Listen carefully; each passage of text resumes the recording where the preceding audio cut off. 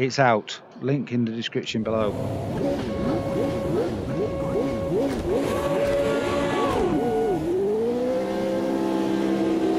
Still got a few little issues, but I'll pass them on to XTC. All I can say is treat the car with respect, otherwise bad things will happen mechanically. Or turn mechanical failures off. That's the other option.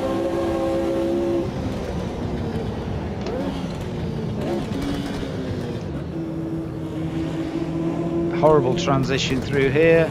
Yes, I know we're on that track. Don't ask me about it. Somebody asked about it, so I thought any car to put on this track, it's got to be these. And it's got to be this car, hasn't it, really? It may come out, it may not come out. If it does, I will be sure to let you know. But enough of that. The car is here. We're on soft slicks. We are doing 200 miles an hour currently down the Mulsanne Straight,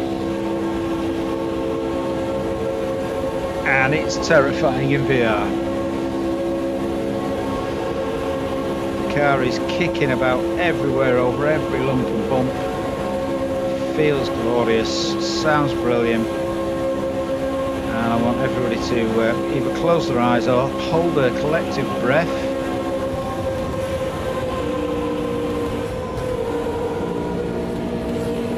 Right, you can breathe again. Stay over there. Whew.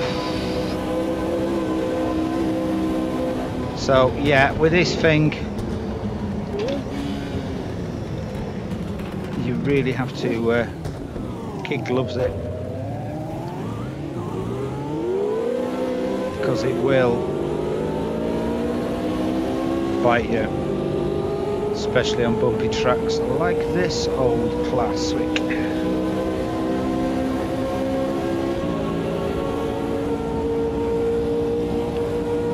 It's got that kind of C-class feel, but more dangerous, if that makes any sense. Look, couldn't slow down anymore there for you, matey. Wow. So yeah, it is a handful. I'm going to put it in my top 3 cars for AMS2.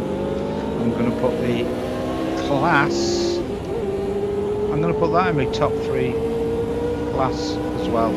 All the cars are brilliant in this series. Yeah, can't really fault them. They're all very individual, all got something there to offer, all a joy to drive. This one is no exception. This one just raises the bar even more over the other two, but personal preference, and yeah, all that.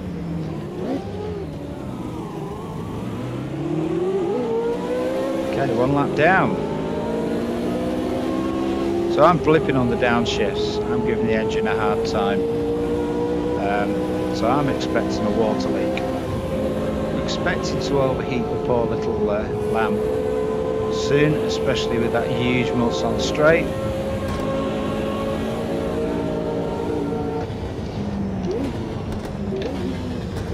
Oh yeah, I was taking no prisoners. I don't want to get tangled up in that. Come on. Whoa. There's that torque monster again. It's kicking the back end out.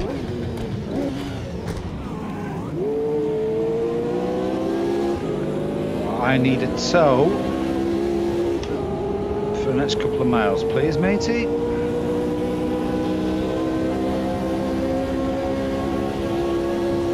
Also, one thing, whoever selected those mirrors for the low wind resistance didn't think about, oh, they're offset. You just noticed that. Didn't think about actually seeing anything in them. But at least we can see, we've got a rear view mirror, we can see above the engine behind us.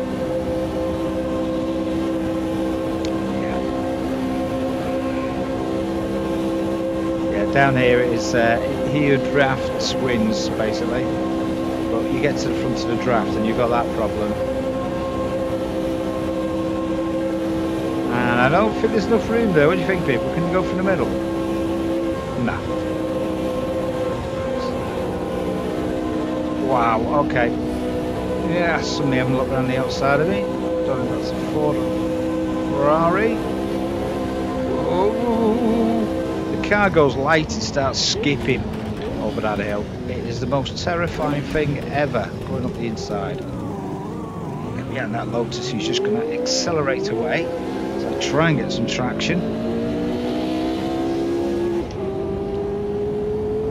Well, we've got a straight line. You see, I can see the top of the head.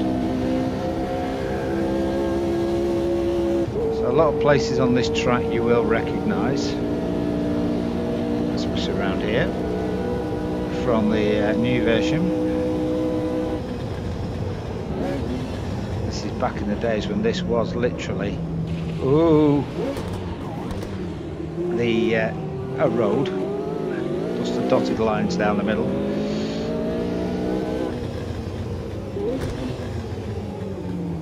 Is not forgiven of trying to brake on the grass. That's not a thing. The track is obviously quite a lot narrower. There's no runoffs. There's no widening pavements and all the rest of it. So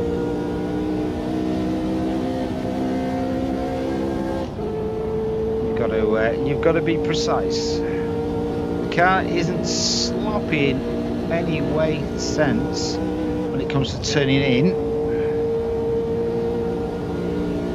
Shouldn't have that problem. Absolutely pile around here, right to the edge. Coming back up on the start-finish straight. Car moving around a lot on the brakes, down to first, skip through. And here we go. On to lap 3 of 4. Tyres look okay. Trying to keep it nailed in third up here is it's doable. Silly, but doable. Can't skip it about everywhere. Got second through here. Lost the back end coming in. Caught it. Big slide coming out. Lots of weird off cambers and rises going through there. This won't, just take your time. I need to be somewhere near a drafting position on the car in front. That's how I lengthen the gears, so it isn't redlining down here. But it does mean I need a bit of a tow to get over 200. I'll put the thing on. We're doing 186 at the moment. Miles per hour. We're currently in 7th. 32 up to 194. We are not redlining. You can't see this because it's VR. 195. Normally I'll be doing about 201, 202 at this point. 196. I'm topped out at about that without a draft. Maybe I'm picking up a draft here now. Okay. Oh, I'm on the grass. I'm on the grass. No, that's not good. Had to back out. We're down to 182. Alright. Despite its pointy looks, it is like a brick in the old ooh. That's a bonus. Completely stalled it. Come on. Stay over it, Owen.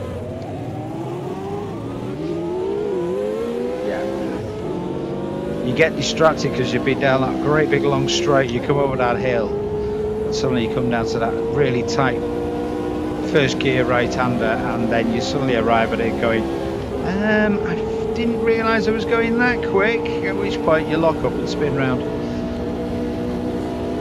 As demonstrated by myself. Not 30 seconds ago. Whoa, whoa, whoa, whoa, whoa, Lotus getting old shapes there. Trying to find a way around as he's looking up the inside. Not working. That That Lotus is a little bit more nimble and a little bit quicker off the mark, but doesn't have the top speed. Has more traction, as you can see. So I lead foot it out of there. And here comes another little pesky Lotus.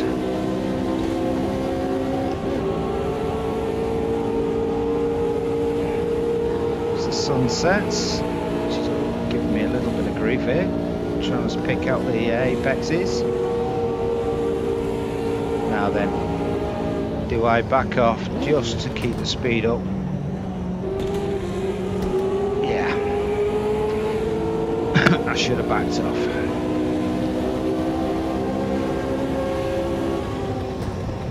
Braking early here because I just have a feeling that's not going to end well in front of me. No, okay, thank you. Checking damage, 2 engine damage. Like I said, you have to be careful, especially on the downshift. We're in the last lap now, so you know what happens. I'm going to put my lights on. No, I'm not. I'll turn them off.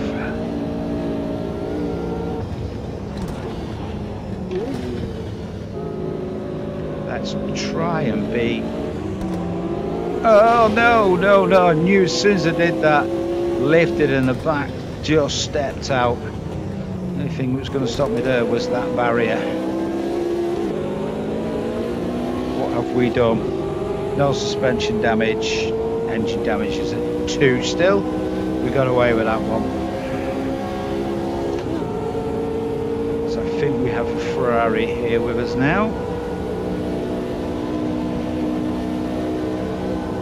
Yeah, this is very C-class, but yeah, it's very C-class, but more visceral, if that is even possible, because C-class is such a experience. This just puts the danger up because there's no downforce. Oh, just caught the grass, don't do that, oh it again. Like I said, it's more terrifying. Just catching the grass is a life or death moment. He did get a draft that time, so we have kept up with him. As we skip over the hill again. This time, Owen, keep braking all the way in. Thank you. And then we can get round. Bit of sideways action. Engine damage 3. Okay, we haven't had a coolant leak. Yeah, you do really need to drive these cars with care. You can't just stomp on them because they will break. Given the age and the fact that they were kind of designed to be right on the edge of the technology at the time. That is not surprising as we get up the inside. Just hold it together.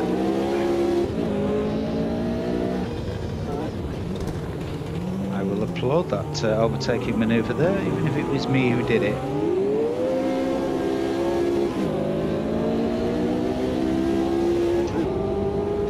So I will leave a link in the description below. You have to delete the other 2 cars in the group that were loaded up separately. Download the new car which has all 3 cars in it.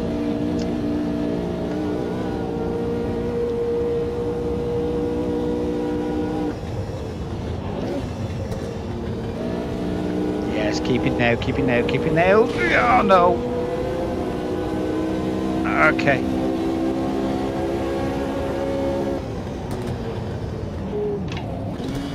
Ooh-hee-hee.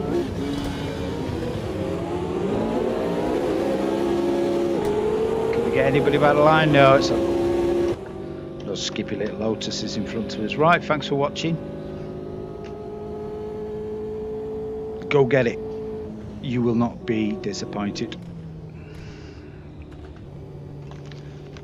Adios.